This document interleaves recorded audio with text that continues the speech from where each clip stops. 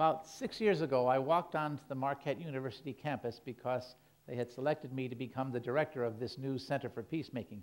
And as I was walking across the campus toward the building where that Center for Peacemaking was, there was a young student there in front of me, and she seemed quite poised and self-possessed. And I approached her. I said, "Hello, my name is Simon, and what's yours?" And she said, "My name is Dwani." And I said, "Are you from India?" She said, "Yes, I'm from India." I said, "Do you know Gandhi?" She said, "Yes, I love Gandhi." I said, "Come with me." So we walked in together, this young woman and I. We were the first people to walk into the Center for Peacemaking, and Dwani Rao became the first of 40 or so students who now are affiliated with the Center for Peacemaking at Marquette University. We started that community with students, but then more and more faculty started to join us because it's an attractive place when people are usually happy and supportive of one another. And all of us went through a training in nonviolence. It's good to have the will to have peace, but you have to have some skills too. So the first skill that we had to develop was respect. And let me play with the etymology for a bit. The word specto means, you look at something. Respect, you look at it again. And the point is, sometimes the first impressions, as people say, are lasting, but oftentimes they're mistaken. So you have to look a second time to make sure you see what's really there, because a lot of times we see as we are, not just as things are. And oftentimes respect means we have to look at ourselves as well. We have to look and say, well, how do we understand violence? How do we understand nonviolence? How do we understand peacemaking? And when I see a conflict, how do I take that? How do I receive that? Am I angry? Do I try to charge in? Do I fix things? Do I try to rectify things, make them better? How do I do that? Well, that self-examination also involves some kind of prayer, which we also do, and it's very important. Perhaps you know that Gandhi would pray almost every day. Gandhi would read the Sermon on the Mount every single day of his life. And when we see people like Martin Luther King, who was a man of great prayer, we need to have a higher power than we ourselves, or our own prejudices, our own little minds and imaginations, to guide us to peace, especially because we kind of tend a lot of times toward violence or rejection of others. Well, we formed that wonderful community, which we often say at Marquette is the opposite of violence. Community is the opposite of violence. We formed a community there, and the community would sit around, and we'd sometimes read nonviolent texts like Martin Luther King or Gandhi, and then we would share ideas and feelings about that. Feelings were very important. Ideas everybody has, but to share feelings means that there's a certain kind of a bond that develops. It's a deeper kind of a bond than just we have similar ideas. We're committed to the same things, but we have feelings. And it wouldn't be unusual, for example, for a student who would be having a rough day at home to come in and sit down in the community and say, I need some community support. And then there would be this thing, oh, this thing happened at home, and then all the community would kind of gather around and we would talk about it, and then the person would be lifted up, which is what we're after anyway. There's this word, respect, as we said, that means we need to look a second time also at others and ourselves. And when we get that second look, we get a vision that is hard to change. Once you start doing that vision over and over again, you start practicing seeing again and again, and after a while you begin to develop a habit of seeing beyond what's right in front of you and seeing deeper. You might even say into a person's soul or into a person's heart, especially if that person is vulnerable enough to open up their heart to you. Then that's a bond that is hardly broken. Well, it didn't take long before our community of young scholars, students, to come together and then to be recognized as a very powerful force. In the city of Milwaukee, there was a lot of difficulties. Milwaukee is the 14th poorest city in the United States. It is the most segregated urban area in the United States. It has the highest alcoholism rate of any city in the United States. And as you might imagine, all of those problems devolve upon students in the schools. Well, we sent our students who had been trained in nonviolence into the schools to train the students in the middle schools and high schools in nonviolence. And our missionaries went out to all of these schools. Everywhere our students went, there was a reduction in suspensions and expulsions by something like 50 and 60%. And the administrators would come and call us and say, listen, we have a less absenteeism rate now from our teachers. Our teachers like to come to classes now because there's not these conflicts all over. There's not this violence all over the place. The students are not fighting the teachers. The students are happy to try to learn. And most of the students who were actually trained by our students in nonviolence their academic records went up. So it became more and more a better place to study and to be, and people were happy to come there. People didn't feel threatened. People felt at home. People felt that sense of community, an academic community, or people were sharing their ideas and their feelings and their support for one another. That became a really good thing, and then we heard from Chicago saying, "Listen, we have trouble in Chicago. Can you come over to Chicago and do the same thing in Milwaukee?" No problem, we said. So we sent our students over to Chicago. We went into like 12 different schools in Chicago, and the same results happened.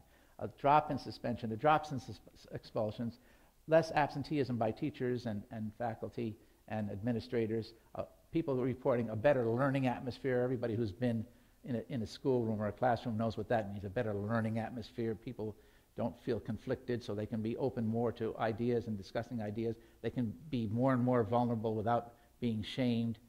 So this kept going on for a number of years, and about the second or third year, we were in a school, and one young woman who was rather tall and quite athletic, and was a little bit older than everybody else in the middle school, they were in a classroom, and she caused some disturbance over in the corner. Now, she was so big that it was hard to miss what she was doing, but of course, as soon as she caused that disturbance, the teacher just said, "Look, you go to the principal's office." Well, this young woman did not want to go to the principal's office and receive this punishment, so she was very reluctant, and as she was going down to the principal's office, there was quite a lot of shouting, and "I don't want to do this, and I'm being treated unfairly." And when she got to the principal's office, things were so bad that they had to restrain her because of what she was doing in the principal's office. And finally, the principal's office called the police, the Milwaukee police people, and two very burly policemen came in and grabbed hold of this young woman and dragged her out of the school in handcuffs. Well, this is not what we wanted, and this is not what we think is a good school or atmosphere. It's not a good community situation. But what happened to her now, where she is right now, that was about 6 months ago, where she is right now is that this young woman is now the prime proponent of nonviolence in the school in which she is.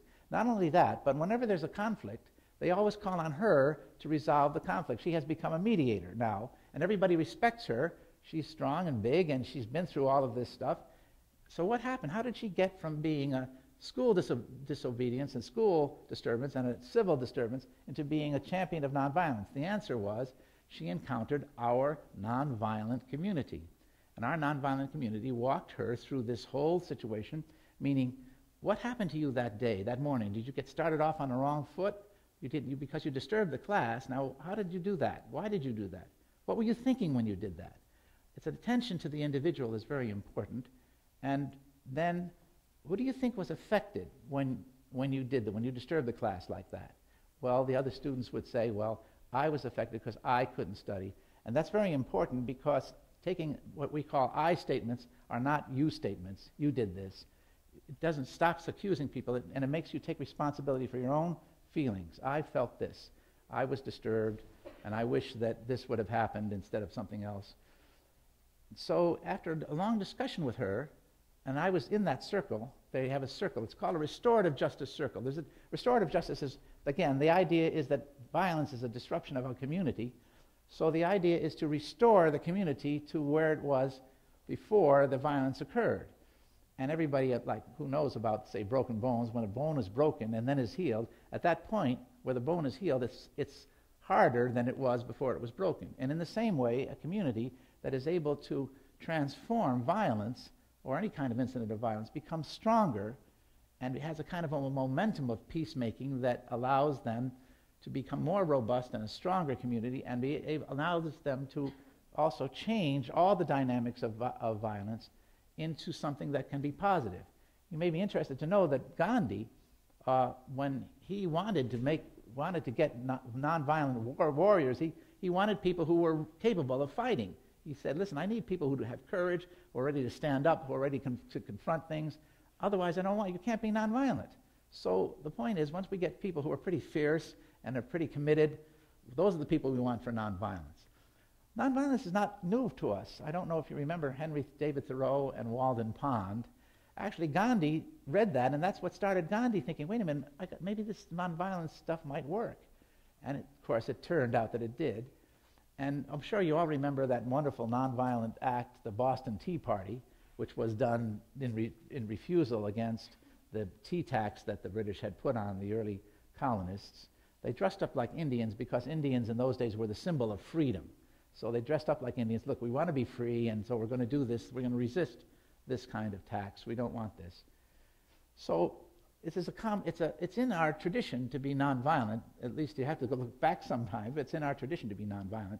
But it's also important to recognize that evolutionarily it's important for us to be nonviolent, because as a species, look at us, really. I mean, I know we're all pretty well fit. We're pretty exercised. We eat well, but we don't have armored skin. We don't have claws. We don't have fangs. We don't run very fast. We're a little more than embryos with hair when you think of it. So the idea is that how did we advance as a species, as a human species? We advanced because we could cooperate with each other. We cooperated better. We could communicate with each other. We cooperated better, and then so that we could hunt better and gather better and then build base camps where people could live and be protected and share with each other and share food and resources with one another. That's how we advanced as a species and even as a civilization. Other animals didn't do that, and we did, and that's how we got here this way. And so when we have that realization that's going on, we also know that when people take brain tomography scans of an individual in a community, the brain actually works better when you're sitting in a community sharing with people.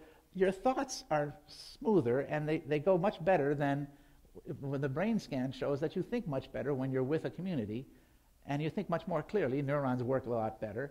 And then when you're in a dispute, your thoughts really do get jumbled. And I think we know that, most of us, firsthand. When we get into an argument, we don't know the right words to say, or we say 5 minutes later, well, I should have said this, or I should have that. By then it's too late.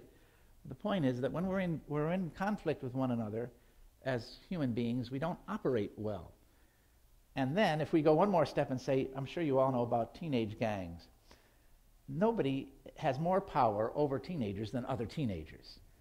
No matter what the principal says or the teacher says, the other teenagers can just overwhelm that, because that's where the influence is. We use that influence in our community to push people positively toward peacemaking. For example, somebody might come in and say, this person said this to me the other day, and I just figured, must have had a bad day. Everybody else in the community will go, yeah, probably had a bad day, probably had a bad day. And so now you're reinforced. You don't have to strike back. You don't have to justify yourself. The community now supports you in your peacemaking stance. And you don't have to feel like you're excluded or you're a wimp, because the whole community is supporting you. So now that we're out there in the schools in Milwaukee and in Chicago, we're getting calls back saying, this is a great thing that you're doing. And of course, we wouldn't stop there. What we did was we sent people out to South Africa. We sent our people out to South Africa to work in South Africa to do the same kind of community building and nonviolence training that they had in Marquette out in South Africa. And that worked out really, really well. And we did the same thing in Pakistan. We did the same thing in Afghanistan. Everywhere our students went, the reports were the same, that our students were really aware and alive, and they were able to influence people. We sent folks even to Kenya, where folks formed a community of reflection on literature. And the way that literature worked was that folks who were struggling with HIV then were able to talk about their feelings and work out ways to deal with the HIV crisis that they were dealing with. But that was also instituted by one of our students. And every one of our students would then come back and say, this is what we did, this is how we did it, and this is how we were accepted. And it was really wonderful to find that our students were that powerful and strong. Now, when I think about this, I think about the fact that when we think of future utopias, one of the things we have to know right about now, yes, is that the world simply cannot sustain any more war. It's a stupid way to resolve issues. As a human community, we can't do this anymore. It's going to just kill us all. And neither can the ecological world sustain those kinds of things. So if you want to be that kind of person, we do that. When we go to Pakistan, when we go to Afghanistan, when we go even, say, to Chicago, we Skype link our students from Milwaukee with the students in Chicago, with the students in Pakistan. We Skype link them with the students in Afghanistan, and then the exchange is, what was your hardest case? What was the most difficult violence that you had to deal with, and how did you deal with it? Or how did you open up? How did you open up and begin to share your feelings? And usually it's some adult who bridges the gap and says, well, the adult who was leading us opened up, and so we began to share, and we became closer and closer as a community. So now that we look around, we look at a world, how is the world going to become a world where war is not a solution to anything? And how is the world going to become where we don't have a war that's going to destroy us and the ecology at the same time?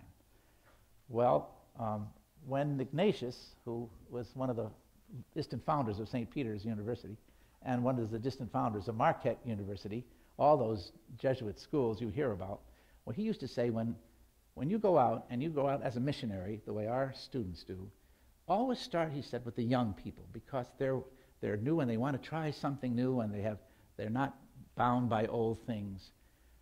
Start with the young people. How about this?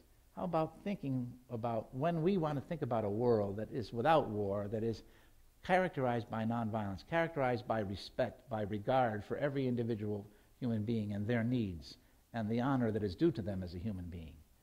How are we going to do that? Come with us. So thank you very much.